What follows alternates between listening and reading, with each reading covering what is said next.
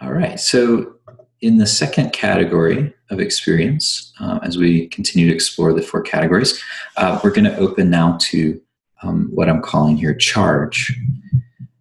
I think another term that's kind of related that I also like and sometimes use is valence.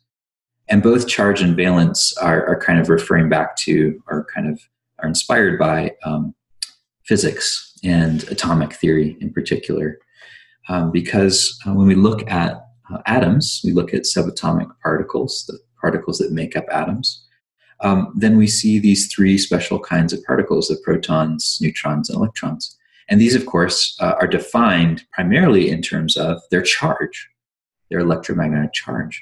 So protons, of course, are positive, neutrons are negative, and electrons are negative, and neutrons are neither. They have a neutral charge. And in a really similar way, when we're looking at our experience and particularly seeing the physical component of experience, because charge seems to be most easy to detect, so far as I can tell, without getting into the kind of physical quagmire of like, what is charge and what is it? Is it tied to only to the body? Is it mental? Is it, there's a lot of stuff we could explore there, but I don't know that it's so practically helpful. What I found very practical is to sort of look at the bodily sensation component of whatever you're noting. And sometimes you'll notice that it has a charge, that there is this clear, pleasant, unpleasant, or neither quality to the experience. And this seems to be largely baked into the experience. It's part of our physicality. I remember reading about what's called, there's a model in neurobiology called the triune brain, that this three-part brain system that has evolved over time in human organisms, and that it really evolved over the course of the evolution of life on this planet. And you have these kind of three major parts of the brain. The most recent one, the neocortex, is the one that we kind of most associate with our human experience. But the first brain is actually called the reptilian brain stem. And this includes the kind of brain stem, the amygdala. These are very old and ancient parts of our nervous system.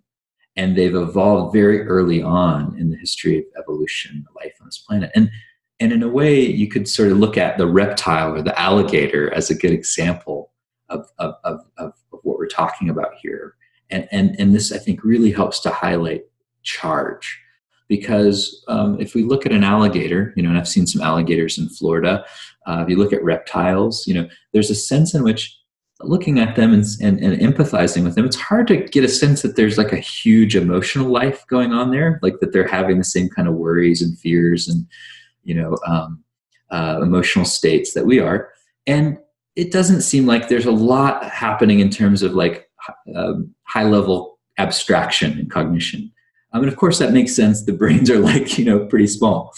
But they're very sensitive to their environments, and they're very clued in to when something happens. And you can sort of see this in kind of the sense of the sensation with an alligator, and then there's this kind of immediate like snapping toward or snapping away.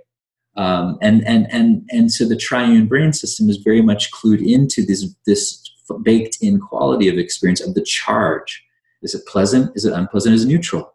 And I think, looking at it from an evolutionary biological perspective is interesting, because it's like, oh, of course, as living organisms, we need this capacity to very quickly, without having to use all this sort of thinking power, to very quickly notice the sensations that we're experiencing. Are they pleasant? Are they unpleasant? Are they neutral? If they're unpleasant, we might want to get away from them. If they're pleasant, we might want to go toward them. If they're neutral, we might want to just ignore them.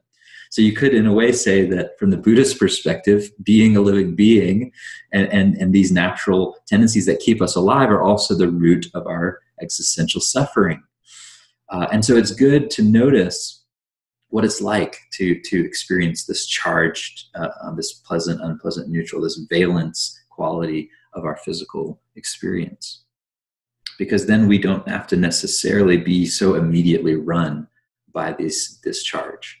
We can become aware of the charge and sit with the charge, not necessarily act out this sort of evolutionarily habitual response we're working against the stream of our own evolutionary conditioning with this practice.